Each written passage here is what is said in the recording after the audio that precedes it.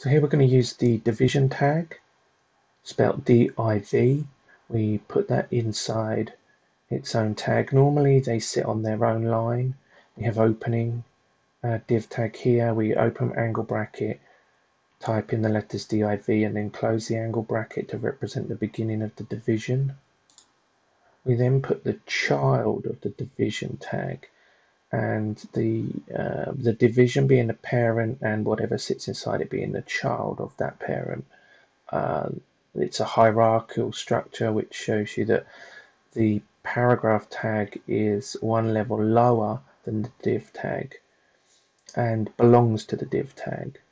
And it normally is true that the div tag will contain other things inside it. And in this case, the paragraph tag sits inside the div tag, creating the division.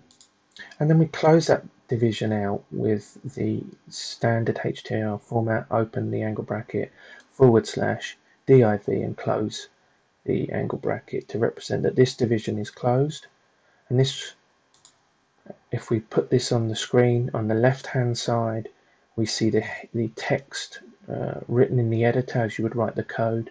On the right hand side you see the output, and clearly you can see here that there is no difference at the moment between writing something in a paragraph tag and writing something in a division. But divisions are containers, hence the word division, and they are very, very useful, and you will see that really come into action in later videos. But this is just an introductory video to HTML.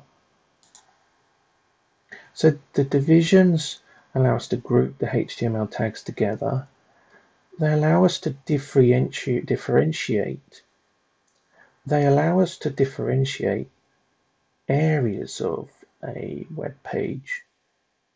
And this becomes very, very important when you want to build up a web page and build up different types and styles of pages with complicated layouts. And we will see that in the coming videos.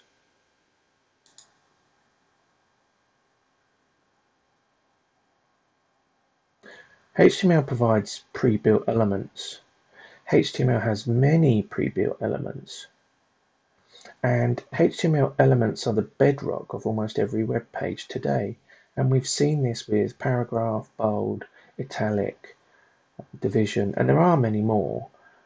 This is just an introduction to HTML to get you started, and you'll see that HTML is very, very much the bedrock of displaying things to the user and in interaction, and we'll see that very soon.